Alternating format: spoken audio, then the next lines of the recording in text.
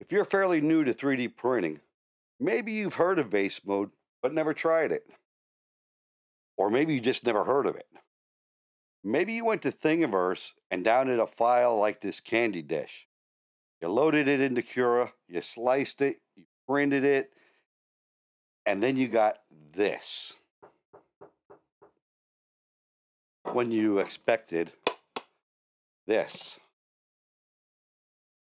In this video, we're going to explore the mysteries of Cura's spiralized outer contour setting, the pluses, the minuses, how to use it, and get you pushing plastic.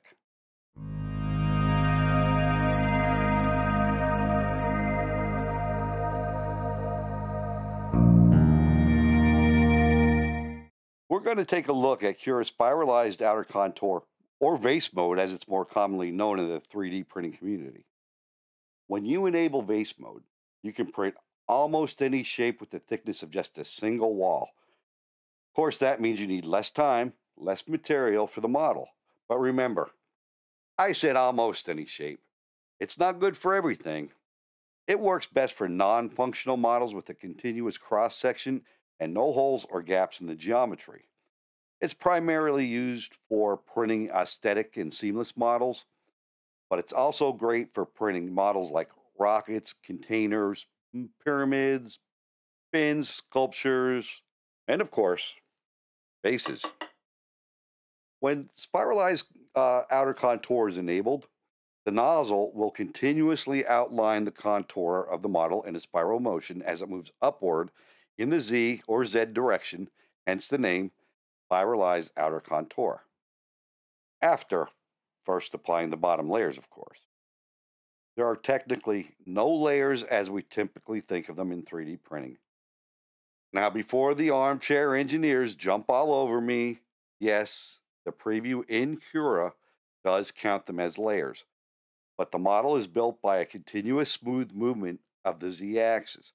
There are no travels, no retractions, just a one long, uninterrupted string of filament turned on top of itself to create the printed model. For this reason, you can only have one model on the build plate at a time. So let's open up Cura, add spiralized outer contour to our print settings, and give it a go. If you don't have the option for spiralized outer contour, come on up here into the search box and start to type the word spiral. Cura is going to find it before we can finish typing the word. And there it is under special modes. Click on the settings symbol. You know what? I'm not sure what that is. I'm used to seeing a gear for settings. Somebody really needs to give that symbol a name. If you have a good name for it, post it down in the comments. All right, back to work. After clicking on that non-name symbol, the settings visibility dialog box opens up. Check the box for spiralized outer contour, and you can also click on smooth spiralized contours. It's supposed to smooth out the Z seam, but if Vase Mode is actually seamless, wouldn't this really be an unnecessary option? I've never used it myself, and I haven't had a problem in Z seams when using Vase Mode. Now, with those two boxes checked, we can close out the setting visibility dialog box, and we'll also click on the X in the search box to return us back to our list of printer settings. Now scroll on down in the printer settings until we reach the special mode section, and that's where we'll find spiralized outer contour. Now, as you can see, I have a simple cylinder I drew up in Fusion 360. It's got a diameter of 51 millimeters and a height of 75 millimeters. It's solid with a top and a bottom. Let's slice it without spiralized outer contour enabled and take a look at it. And it's going to take 4 hours and 35 minutes to print. Wow.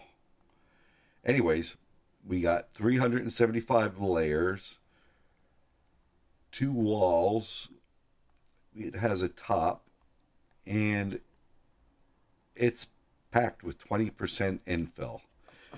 But we want a simple single wall empty cup, so we're going to enable spiralized outer contour and reslice. But before I do it, I want to put it out there that Some people recommend setting your temperatures about 10 degrees higher than you normally would print at, and then reduce your temperature to your standard temp after about, say, 2 minutes, just to get a few solid layers down. I've never done it, but I'm just putting it out there. If you're having problems, that might be an option for you. Another thing commonly done is to reduce the print speed to about 50%. I usually don't do that either. I already print slow. But if I'm having a problem with a model where the layers are separating, I'll slow it down a bit. I'll see that happen on models that are like bell shaped occasionally. It depends on the detail of the model. Okay, so let's check the spiralized outer contour and we'll reslice. And let's see what we got. We're still at 375 layers. We don't have a top, but we do have a bottom, and we don't have any infill. And as you can see, we got a single wall from the bottom to the top. It's only going to take us a little over an hour to print. So let's print this and see what we get. That doesn't look too bad. Pretty much as advertised in Cura's preview, don't you think? Single wall, no top, no seam, no infill, just an empty cup. But as you can see, it's a little flimsy.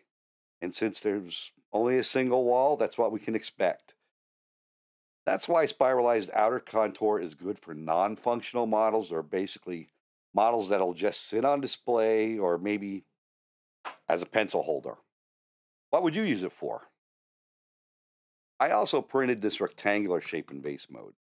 It's the same basic size as the cylinder, 51 millimeters square, 75 millimeters tall. Your shape doesn't have to be round. It just has to have a continuous cross section without holes or gaps. But as you can see, it's also a little flimsy. It's typical of models printed in Vase Mode. So, what if we want to print a model that was designed for Vase Mode, but we want it stronger? Let's jump back into Cura, and I'll show you a workaround. All right, so I still have the cylinder loaded, so I'm going to use this as an example. The first thing I'm going to do is turn off spiralized outer contour. We'll take a slice of this and we're going to look at the preview. And we have two walls, infill, and a top. Now let's change a few settings. The first thing I'm going to do is come up here to my wall settings. And I'm going to change my wall thickness to 1.2 millimeters. Now, with a single wall thickness being 0.4 millimeters from our 0.4 millimeter nozzle, we'll get a total of 3 walls at 1.2. The next thing I'm going to do is change my top layers from 4 to 0, and I'm going to set the infill to 0 as well. Now let's reslice and have a look. Nice. Now we have a cup with the bottom, no top, no infill, and 3 walls. But it looks like we also have a seam. Let's print this and see what we get. And here it is. It's a lot more solid than the version we printed in Vase Mode. In fairness, it did take almost an extra hour to print, but still, not too bad. While I was at it, I applied the same technique to the rectangular version. And like the cylinder, gained a lot of strength. So if you ever have to print a cup or a vase-like object but need a little more strength, give this method a try. But remember, it's 3D printed, and in most cases, it will not hold liquid. If you want to make it waterproof, you could always spray it with some Cura acrylic varnish. And because it's 3D printed, it is not food safe. I hope you found this information useful. If you did, hit that like button and tell me about it down below in the comments. I'd like to hear about your experiences with it. Smash that bell. so you'll be notified on new content when it's released. Remember, live your life one layer at a time, and if you haven't done so, please subscribe.